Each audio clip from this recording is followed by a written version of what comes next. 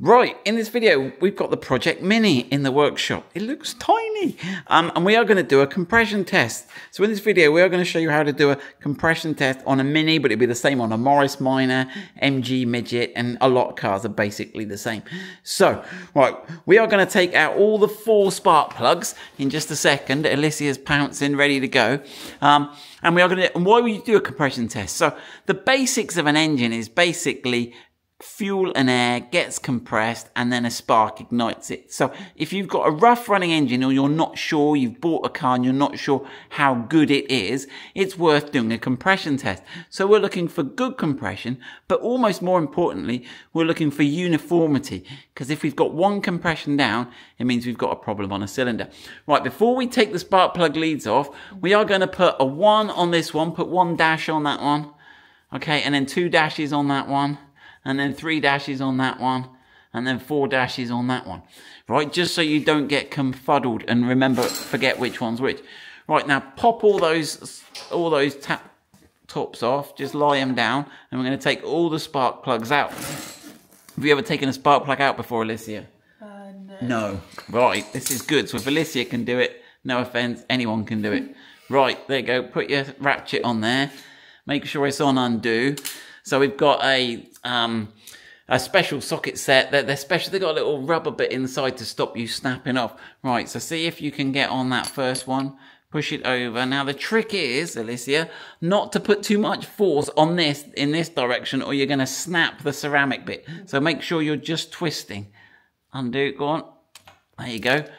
Right, good. Right, I'll get on with that one. You get on with the next couple. There we go. Right, and while Alicia's beavering away, I'm going to get you on. Don't snap them. That's it. Is it okay? That's it. You got to sort of push it over. There's a sort of rubbery bit. That's it. Don't lean on it too much. Just make sure it's react the force. Twist it. That's it. Or you'll snap the spark plug. Go on. Go on. Go on. Go on. There you go. Well done. Right. So as you're doing it, take a look at your spark plugs. So they shouldn't be too black and sooty. I'm not sure how well this is focusing. Let me zoom in. There you go. It should be sort of nice brown. This one actually looks okay. Check you've got a gap there between the end of the electrode and the spark. Worth doing. Check it generally looks okay. Doesn't look too bad.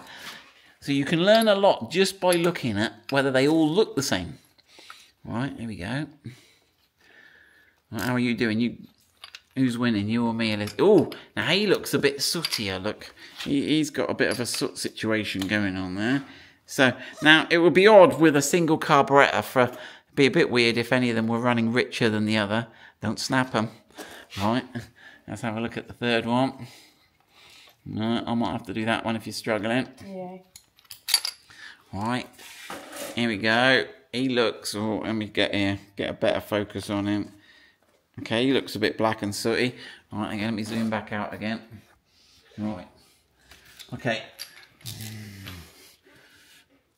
Oh, he was tight. Right, so let's have him out. And see what this is the end of this one looks like. So we're looking at the colour at the end, Alicia. You were busy working. This one looks okay. Sometimes if they're white, it's running too lean or too hot. But check the gap there between the end of the... They all look okay. We can check that with a feeler gauge. Right, here's the compression test. This is a cheap one off eBay. So basically, this is going to show us how much compression we've got. Now, we've got 2 ways of doing it. We can just stick one of these in. Okay. And we can hold that in there and just hold it in and measure the compression. So what we'll do is I'll grab the camera. Alicia's going to jump in the car and you're going to turn the engine over like 3 or 4 times. It'll go doo, doo, doo, doo, doo, doo, doo. And we will see what compression we get. Check it's in neutral or you'll run me over. Go on then. Yeah.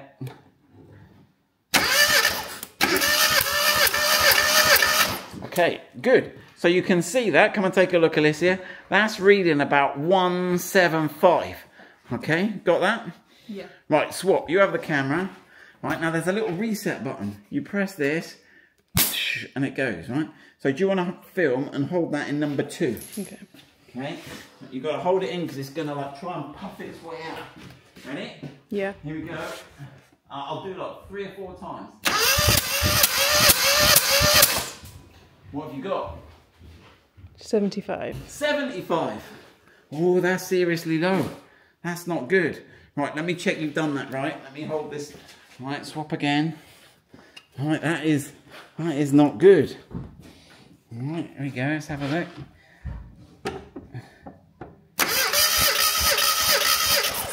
Right, so there you go. So that is 175.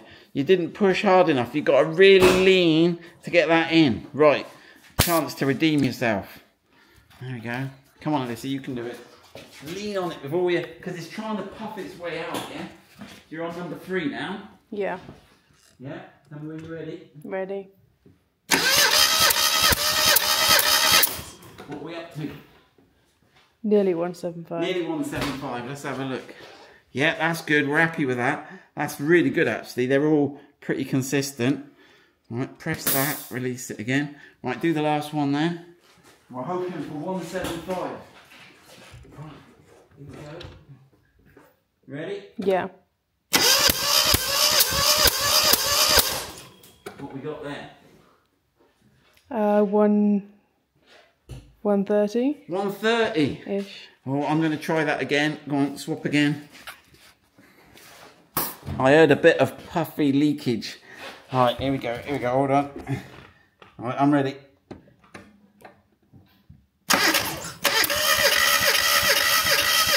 Okay, right, let's have a look. Now I reckon we've got 180 there. He's brilliant. So yeah, right, now this proves a point. Right, film back this way.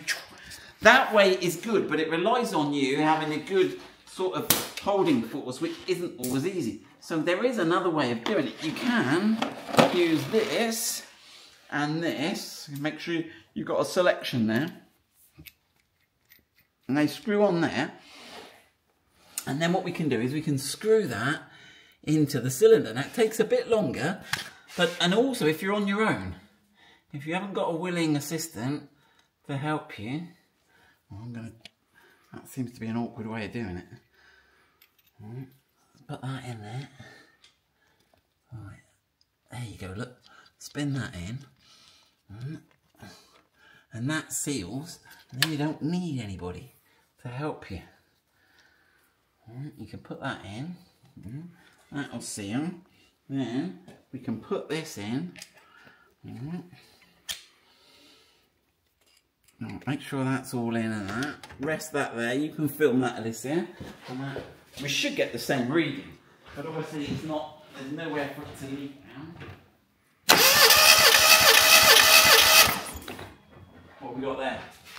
125. 125. Yeah.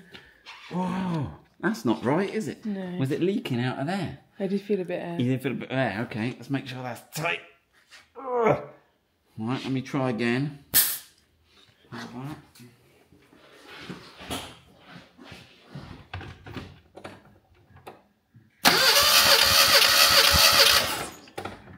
Any better? No, it's still the same. The air's still coming out. The air's still coming out, so maybe not as good. Like someone's probably got a tip, like you probably have to put some grease or something around the thread. But, so there we go. So I thought the rubber thing would be rubbish, but right, we're all happy. That's actually got a really good compression on all cylinders there. So that's good. We probably won't take the cylinder head off. We might and clean it up, but we'll have a look. But there you go, how to do a compression test. Right, bonus feature. So maybe we need to do a compression test on our new Defender. I think it's only got 5 out of 6 cylinders working. I think we may have blown it with 800 miles on the clock, but that's yet to be confirmed. I'm not going to start any vicious rumours yet, but keep watching.